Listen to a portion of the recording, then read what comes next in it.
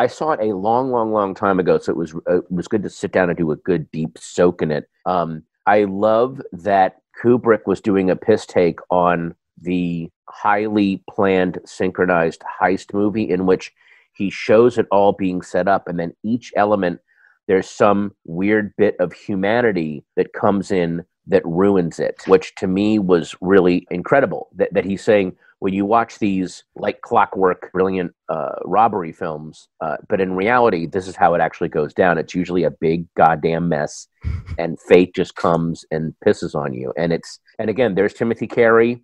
Again, and again, this was, I think, one of the shortest films he ever made before he went, big. Then all his movies became big and ponderous. This one was, because he wasn't Stanley Kubrick yet, he had to kind of chafe against whatever the studio wanted, and he found creative ways around that, which I thought was great.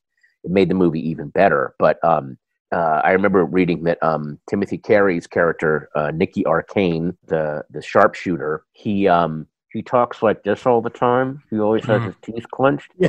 That was Timothy Carey's choice. What he wanted was, he wanted the character to already have a death rictus because he's going to die.